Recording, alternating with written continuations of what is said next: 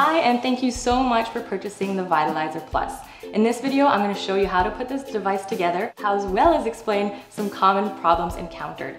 So first, you want to take the pitcher, the lid, and the spinner with the silicone ring and wash it in a mild detergent. Remember to hand wash these delicate parts.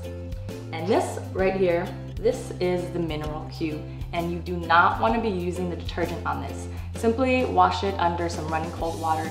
That's completely fine. So to begin your setup, just take the spinner and place that flat part down into the mineral cube.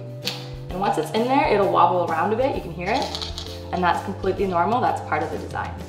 Next, take your mineral cube and gently place it inside your pitcher and spin it clockwise until you hear it lock a little bit. You don't want it wiggling around in there. And then simply put the pitcher on top of the base, and you want the handle on the right side of the control panel and lock it into place so it's not wobbling around. And once you've done that, you're ready to mix some hexagonal water. The first button is the power button. Press it once and you should see the LED display turn on. The button in the middle is the minute button. So we have 3 time settings. If you press it once, you get the 9-minute cycle. Press it twice, you get the 18-minute cycle. Press it 3 times for the 27-minute cycle. The longer you vortex your water for, the more energy and oxygen will be put into the water. We'll go with the 9-minute setting. And here's the stop and start button.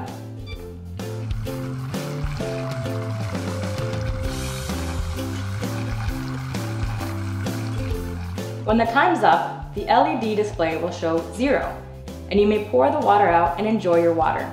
For example, if you want to stop before time's up, simply press the start-stop button. Remember to never take the pitcher out while the machine is still running. So how long you vortex the water for is simply a matter of preference. The longer you vortex, the more energy and oxygen will be infused into your water. But we strongly advise that everybody starts at 9 minutes to slowly begin to introduce your body to hexagonal water. So let's start with 9 minutes. Pour in the water nice and gently.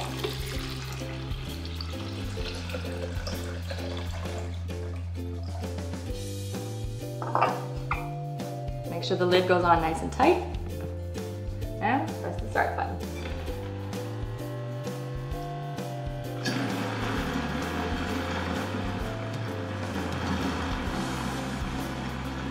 So the cube is good for 4,020 minutes. When time's up, you're gonna have to change your cube. And I know it's hard to keep track how many minutes you've been vitalizing for, but don't worry, the Vitalizer Plus has a tracker built in. So when it's time to change, your LED display screen will flash CC, which means change cube. At any moment, if you want to know how long you've been using the Vitalizer Plus for, simply turn on the power button and then press the minute button for 2 to 3 seconds. F1 will pop up immediately by the number of hours used. If you press the minute button again for 2 to 3 seconds, F2 will pop up immediately by the numbers of minutes used. If you do it one more time, F3 will pop up with a total number of seconds used. Once you've got your new cube, you will need to reset the timer, and to do that, simply press the minute button with the stop and start button at the same time for 2 to 3 seconds. CL will appear on the display screen, meaning clear. To maintain your Vitalizer Plus, you'll want to wash the parts regularly.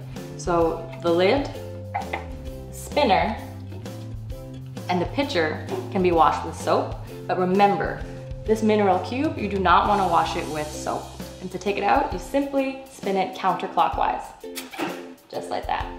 So again, these parts wash with soap, this one with some water, maybe a soft washcloth or a soft sponge, and keep it away from direct sunlight. So you'll want to dump this first batch of water out. It's done solely for the cleaning purposes.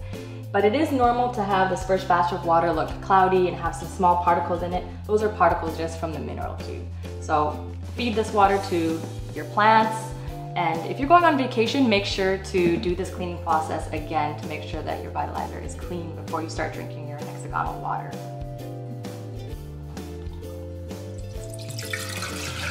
So now we're gonna go over a couple of encountered problems. So the first one is, if you put the pitcher on and it doesn't spin. Something like this. There can be a few things wrong. Firstly, your pitcher is probably not seated properly on the base. The base has a protruding plastic piece that serves as a lock for the pitcher, so make sure that your pitcher is locked into place, like this. There you go. If that doesn't solve the problem, check whether your spinner is out of place. When you pour water into the pitcher, the spinner might jump out from the inside of this hollow part of the mineral cube. Add water from the side and make sure that the spinner is in the right place before you start vortexing your water. Another possible error could be from the mineral cube. Remember that you have to turn it clockwise to lock it into place. Otherwise, the water will not vortex. I hope you found this video helpful, and if you need more clarification on anything at all, give us an email at support@waterliberty.com. We would happily help you out. Thank you.